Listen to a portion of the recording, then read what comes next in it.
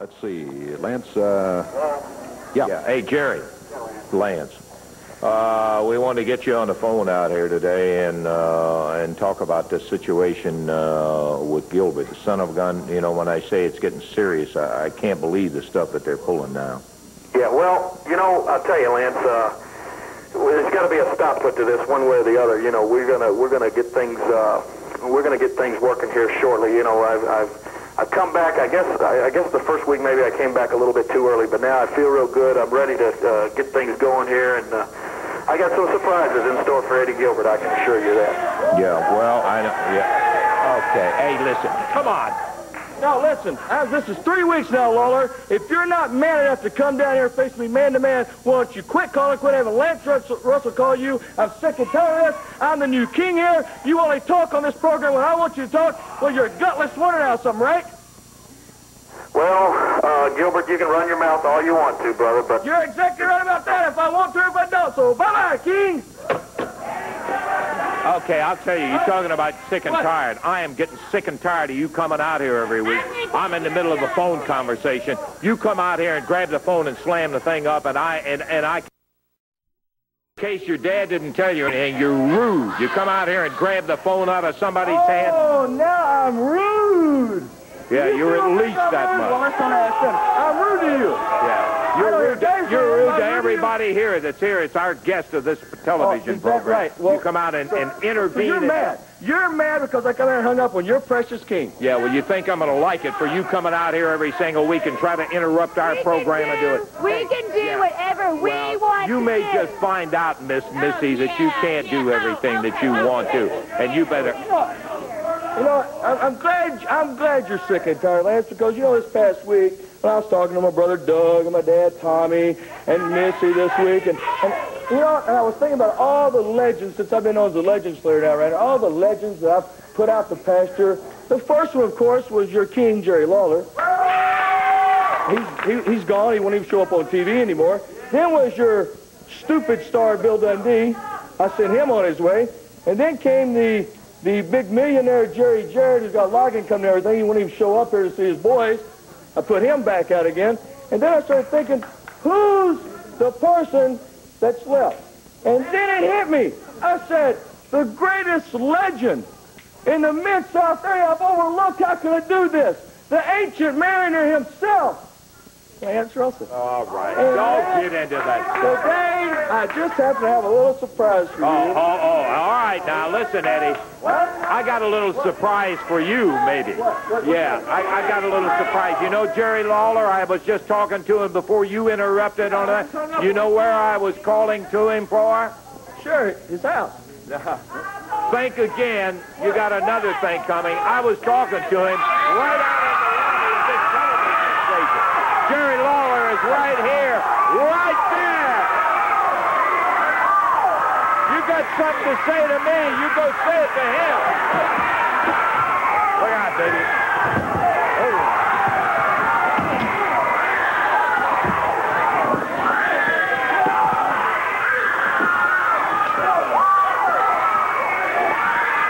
Well, I'll tell you one thing. I don't approve of these fights in the studio and all of that, but this is one of them that I can't cry about. If anybody ever had it coming, that Gilbert had it coming. He's done everything. He didn't mention the fact he burned Randy Hales along with everybody else that he's burned. So we just thought he would let him think that Jerry Lawler was not around and out in the home. Lawler pounded on him. Whoa, there they go. Watch the folks. Back in the corner by the door back there. That's a big sandbag.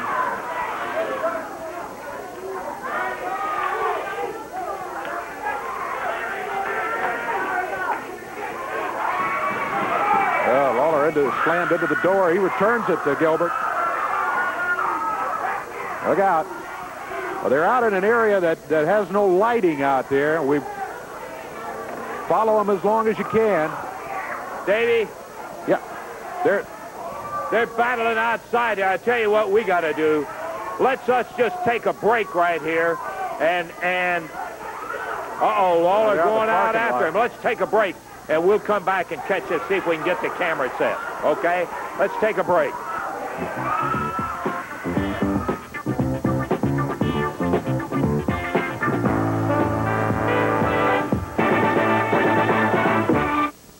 We got the camera out there at the parking lot. Jerry Lawler and Eddie Gilbert started fighting right in here. Fought all the way out the building. They're out, and that is a parking lot on the side of the TV station. And Lawler and Gilbert are just going straight at it. Lawler slams Gilbert's head down on the hood of a car. A street ball. Lawler picks Gilbert up, and Gilbert swings back, tagging away, and Lawler picks Jerry up, slams him right down into the windshield. Lawler, good night. He busted him right down into that windshield.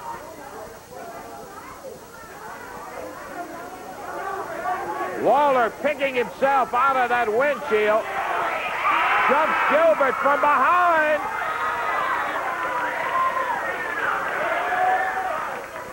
That's the parking lot you're looking at. Jerry Lawler and Eddie Gilbert. That's Lawler right there. I don't know where Gilbert took off, I guess. As Eddie has disappeared, Lawler going back looking for him.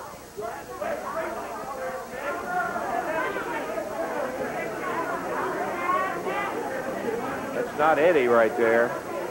Good night. He slammed Lawler right into the windshield on that car. Whew. Boy, oh boy, oh boy. What a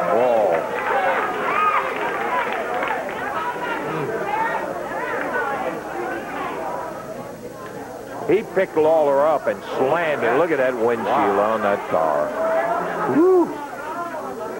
And Lawler came out of it, was fighting back, and apparently Gilbert took off. He ran out of the camera range. I don't know where he went. And he got out of there. Oh, here comes the king.